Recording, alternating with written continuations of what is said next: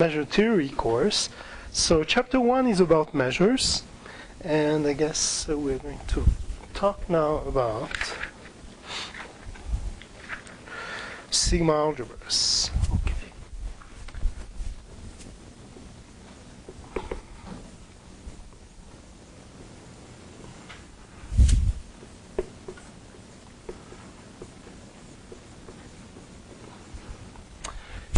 So, to give you a little motivation about sigma algebras, which is kind of an abstract concept,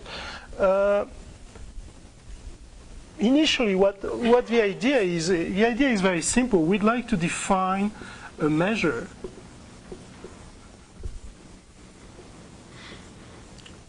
on subsets of R.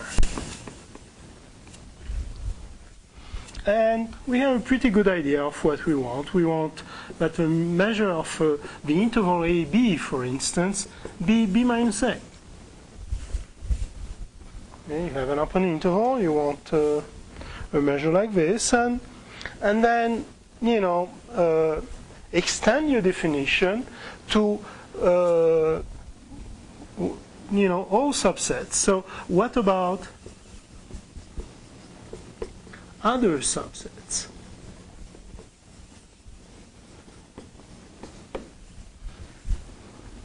So you have your definition for an interval, and then you extend your definition to a union of intervals. That's not very difficult. You're going to add every piece, and that's going to be your measure. Then you're going to start taking limits. Infinite unions, intersections, and then mix everything. And then pretty soon you'll get something horrible. And you won't be able to measure it. It will not be measurable in the sense that what you want, the other properties that you want, and so now I'm switching for a minute to three-dimensional space. What you'd like is that when you rotate your set, the measure doesn't change. When you translate it, it doesn't change either. I mean, some basic things about solids. But if you accept all the sets, then you are going to have big problems. And that was the big discovery of Banach and Tarski. They showed the following. They showed that it was possible to define two it was possible to do the following, to define two sequences, EI and FI, that are congruent,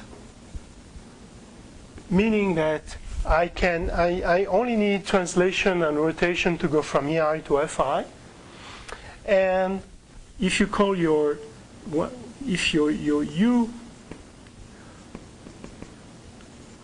of your union of EI is then has a measure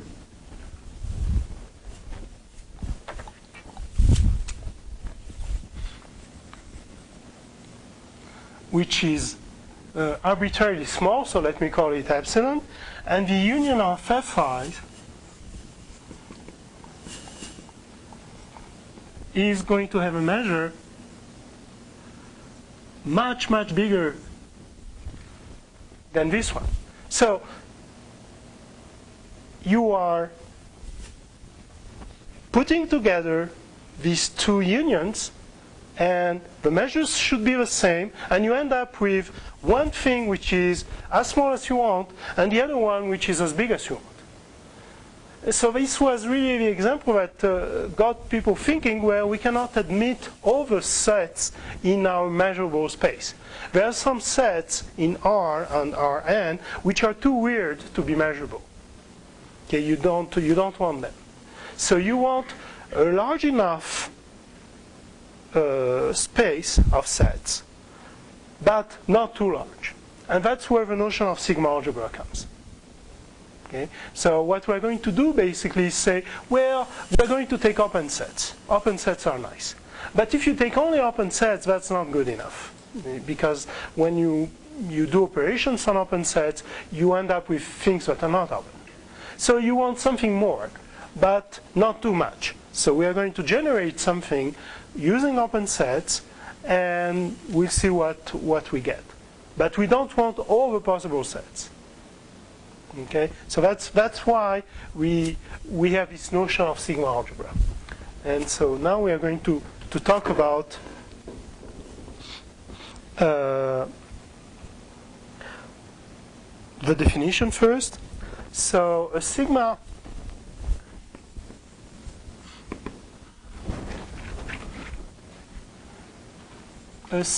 algebra A on a set X is a subset of, so this indicates all the subsets of X, okay? But we usually don't want all of them. So we take a subset of that thing, and with the following properties. A cannot be empty. You must have at least something in there. And if you take a sequence, so this time it's countable in A, then the union of this must be in A.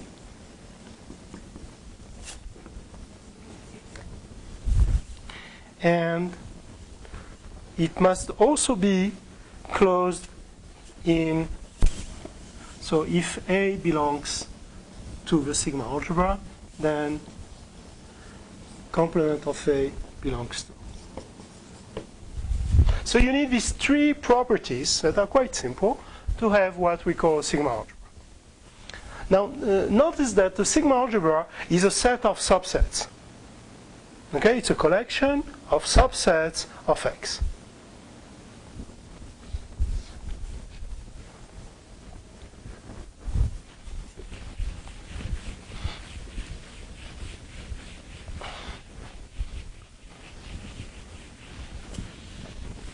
Right? Examples of sigma algebra.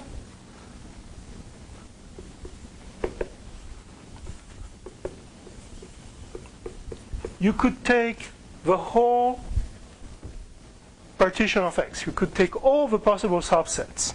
Okay, that's the biggest sigma algebra you can take. Why is this a sigma algebra? Well, it's clearly not empty because all subsets of X are in there. Even if X is the empty set, you still have the empty set in it, so it's not empty. If your EI belong to our subsets, then the union is necessarily a subset too.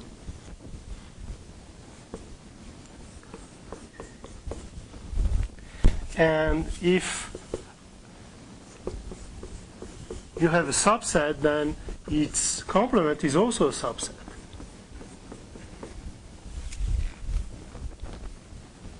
Okay, so this is clearly a sigma algebra. The other trivial example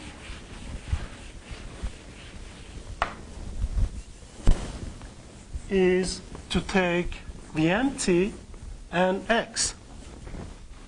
So now we went from one extreme to the other. You cannot do smaller than that, and you cannot do bigger than that. Okay? So why is this sigma algebra? Well, it's different from the empty. It's if you take, well, if you see, you are going to take your ERs are either going to be empty or X. When you do union of these things, you either get empty if everybody is empty, or you get X. You cannot get anything else. Okay, so the union is in A, and the complement is also in A because the complement of the empty is X, and the complement of x is the empty. So nothing you cannot go out of this set.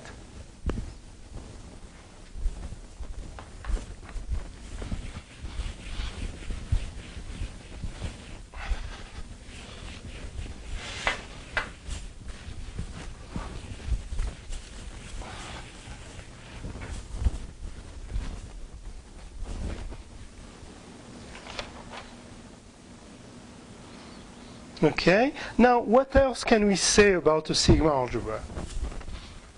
So properties. So A is a sigma algebra of X or in X. We have several properties. The empty set must belong to A. X must belong to A. What else? Well, for the time being, that's it. Oh, and the third one, the intersection, the countable intersection must belong to A too if my sequence EI belongs to A. So that's 1, 2, and 3.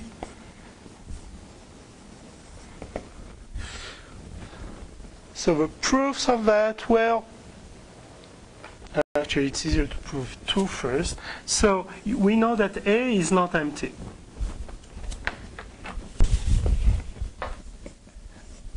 Which means that there is an E in A. Okay, there is at least something in A. If E is in A, it means that the complement of E is in A. Which means that the union of E and its complement, which is X, is in A. So this proves 2. My set X, the whole X, is necessarily in A. Okay, because we say that the countable union is in my set, but of course you can take a finite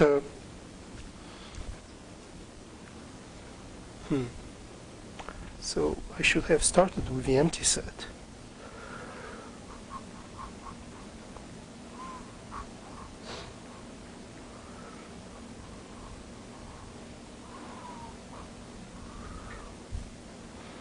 Anyway, that's a small point.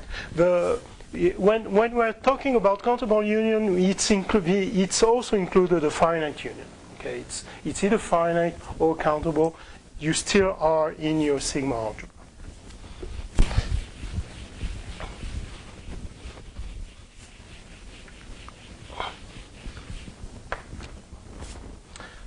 Okay, that's one thing. Now, once you know that X belongs to A, then the complement of X, which is empty, also belongs to A. And that proves 1. And for 3, what you do is that you take your sequence in A, and therefore then all the complements are also in A, because that's one of the properties of A, and then the union of your complements is in A, but the union of the complements is the same thing as the intersection of the complement of the intersection. So this thing is in A.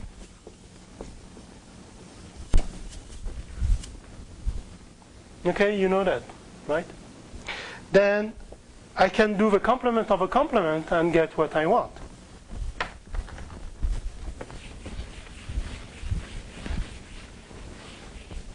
I can do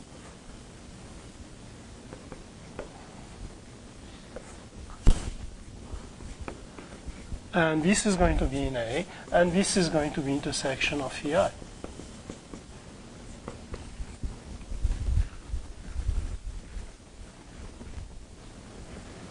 Okay? Because if you do a complement twice, it's like doing nothing.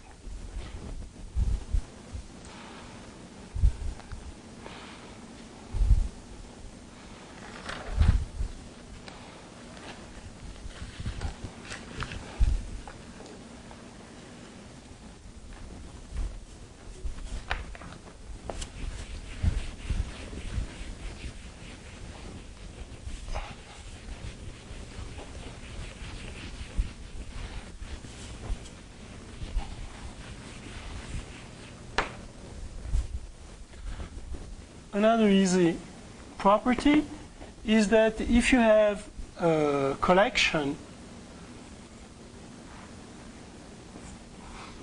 of sigma algebras, maybe I should use some other letter here.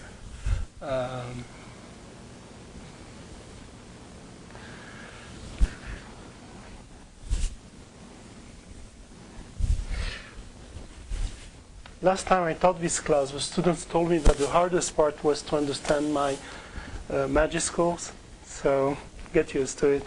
So this is BA. I think they changed my class when I was really at a crucial period, and that really messed my writing. I'm sorry. So BA is a sigma algebra, and we are looking at a collection of sigma algebras. Then the intersection of BAs is also a sigma algebra.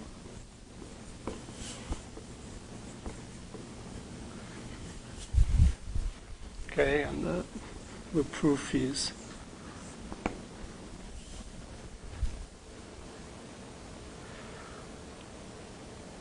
well, actually, this is not quite true if I just say this.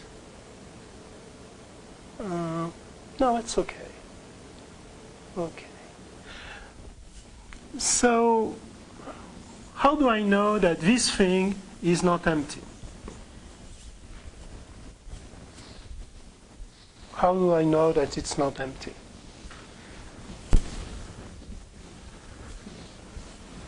Where X belongs to all of them, so it must belong to the intersection.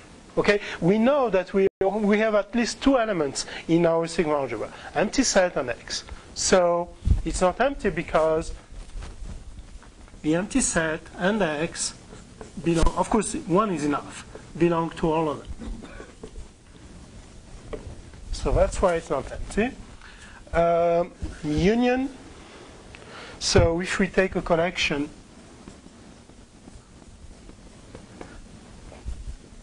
in the intersection, then the union, well, okay, is going to belong to BA for every A, and therefore it's going to belong to to the intersection of the BAs.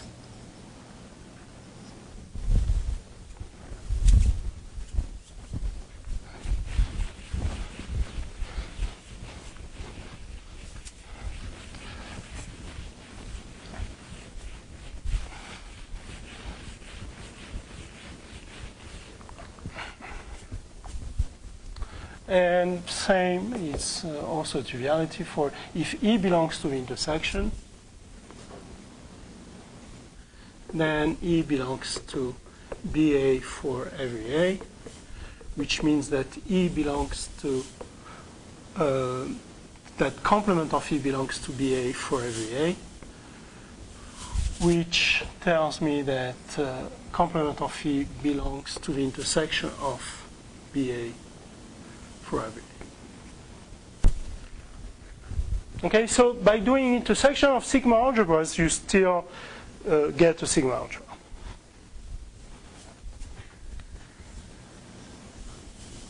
Now, remember, our goal here is to generate a sigma algebra based on the open sets. So this idea of generating the smallest possible sigma algebra is going to be important. And what we're going to do is, so take E inside your subsets, then M of E is the smallest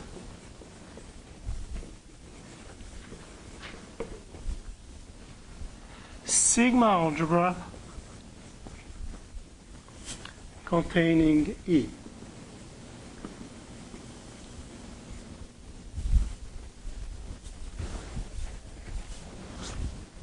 So what do I mean by smallest?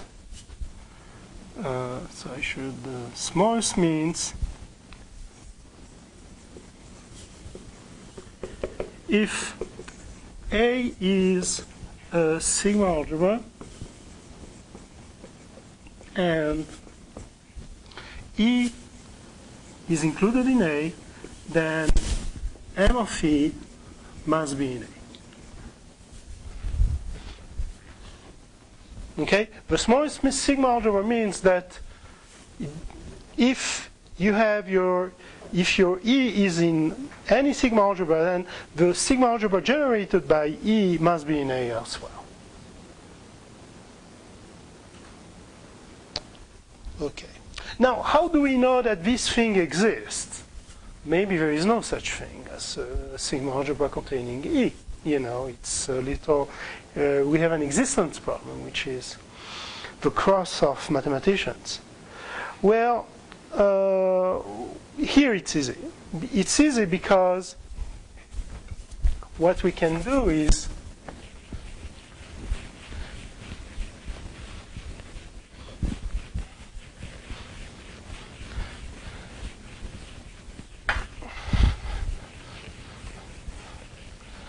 define A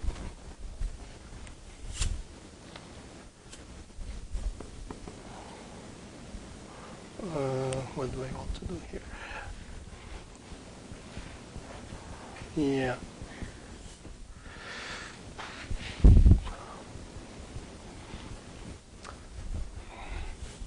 I don't have enough letters. Let's look at the intersection of A over all A's such that A is a sigma algebra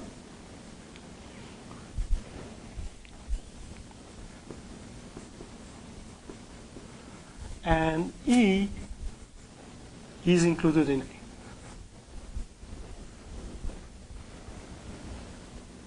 A. Okay? So I claim that this is exactly my M of E. So what I'm doing is looking at all the sigma algebras that have E in them. For instance, I know that at least P of X is in this set. Okay? Because it's a sigma algebra, and certainly E is included in P of X. P of X has all subsets. And I'm looking at the intersection of all these guys. Well, I'm going to get the smallest possible sigma algebra. We know the intersection of sigma algebra is a sigma algebra, so I don't have problems there. We know that E is going to be inside, since it's inside of every one of them. And we know that if we have another sigma algebra that contains E, it's necessarily in here because it's taken over this intersection. So maybe you need to think a couple of minutes, but there is really not much to prove here. It's it works well. I mean, when you take this intersection, you do get your minimum sigma algebra containing A. Okay, so definition. The Borel sigma algebra is the smallest sigma algebra containing all open sets of R. So that was what we started thinking about. We're going to take all the possible open sets and generate the smallest possible sigma algebra that contains them. The notation to that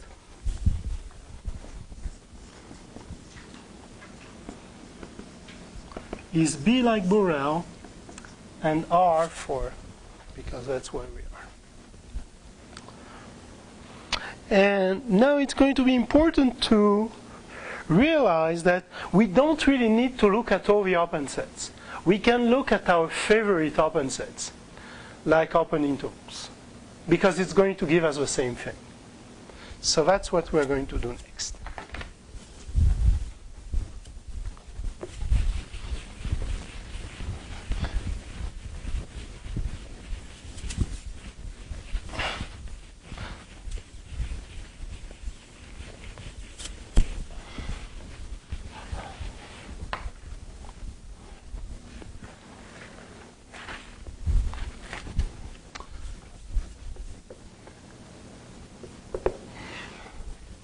So, property, let's define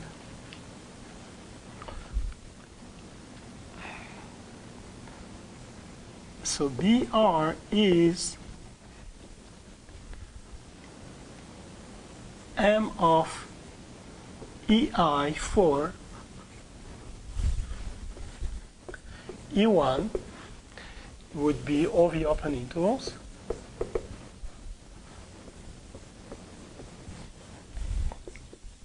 E2 are all the closed intervals.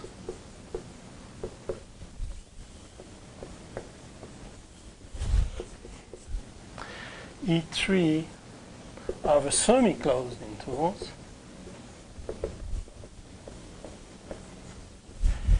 E4 are the ones closed on the other side.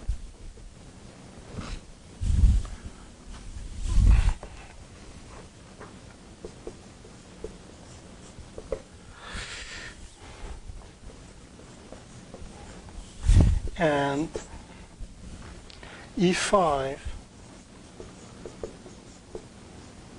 minus infinity A belonging to R. So you see, these are open sets, but they are not all the open sets. They are very particular open sets. What you are saying is that if you take only these open intervals, you are still going to get all of BR. You are not going to get anything smaller.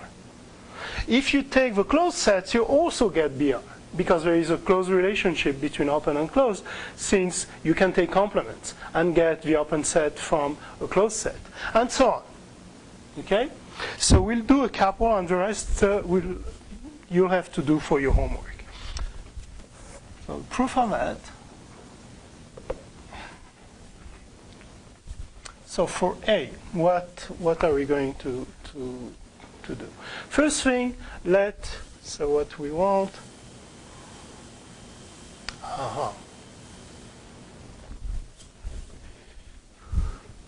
Yeah, forgot about.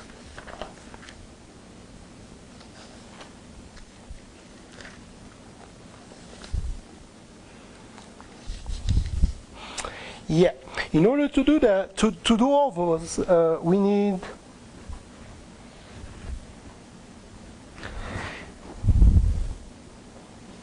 well, that's the definition. Okay.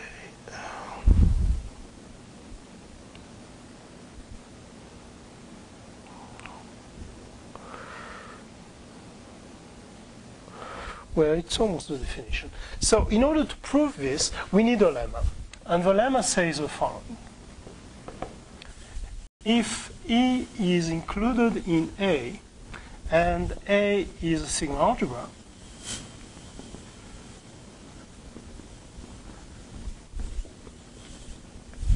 then M of E is also included in A. So if your set E is included in A, then when you generate a sigma algebra, you still are in here. But that's exactly what's written here, right? Because what we're saying here is that in order to get M of E, we need to look at all the sigma algebras that contain E. So this guy here is in this intersection, and therefore is going to be bigger than this. Okay, so this is really a fundamental fact about how you generate M of E. Do you see it? Because here, what we are saying is that to get M of E, we look at this intersection. Therefore, if I take one of these guys, it must include this guy here, because this is the intersection over all these guys. So it's exactly this fact here that we have. But it's a good idea to have it stated like that, because it's going to be useful. So to prove A, for instance, the first thing is what we are going to do first is to show, okay, we can show that M of E1 is in B of R. But that's easy. So first thing, E1 is included in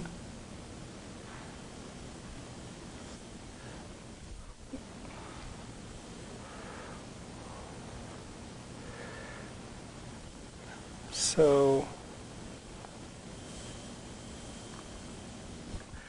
I'm saying that E1 is included in BR. Okay, why is that? Well, we have open sets in E1, and all open sets are in BR, because BR not only has the open sets, but everything else needed to get to sigma algebra. Okay? So this is true since all open sets are in BR.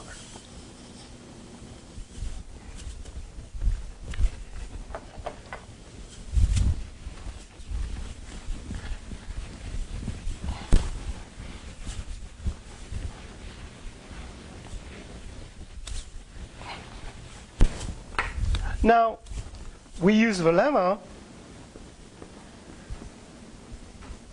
and we say that M of E1 is included in BR, because this is a sigma algebra.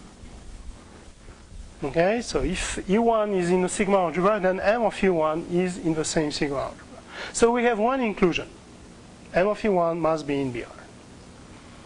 Okay, now, to get the other inclusion, so for the reverse inclusion,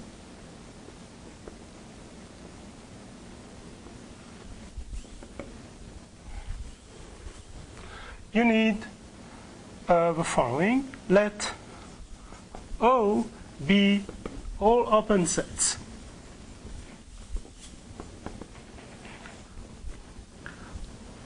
of R.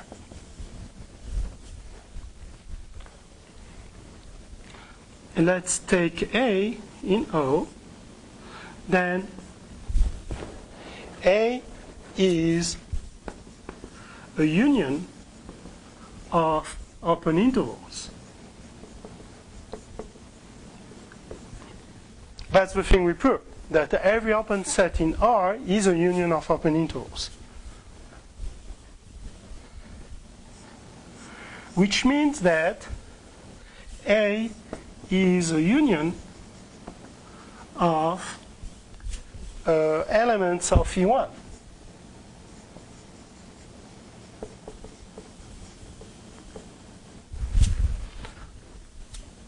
Therefore, A must belong to M of E1.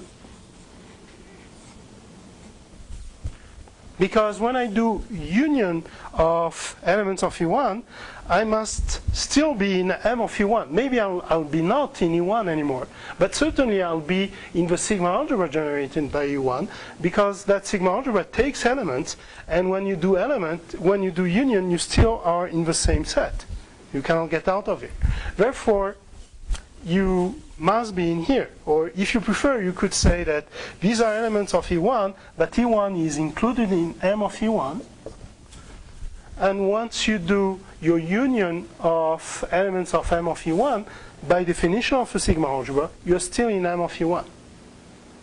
This shows what? That O is included in M of E1. And therefore, M of O must be included in M of E1. This is again the lemma.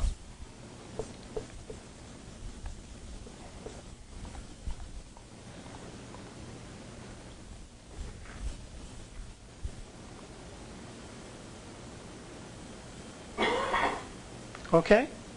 So for every one of those, you need to do a double inclusion. This one is the easiest. For instance, you'll need to, for the proof of E2,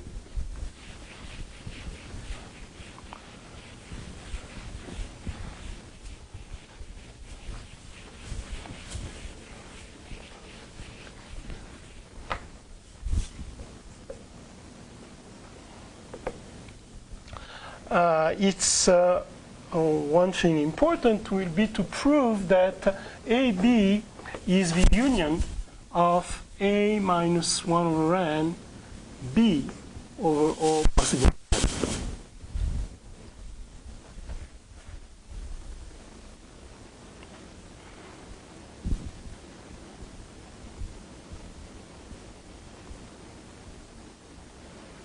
Okay, so prove that and then do a reasoning of this type. I know that I can get all my sets of this type. These sets are union of open intervals. If they are union of open intervals, they are in the sigma algebra generated by open intervals. And therefore, I get one inclusion by doing that. So every time, you'll have to do things of this type. For E5, for instance, you can, minus infinity A is going to be the union over all n's of minus n A.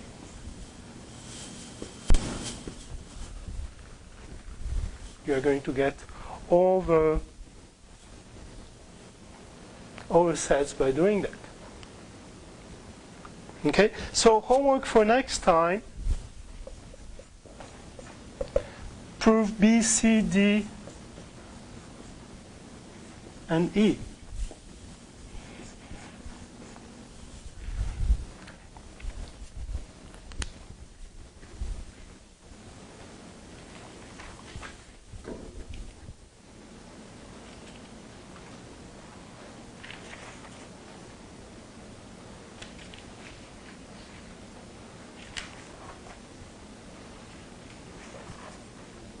Questions?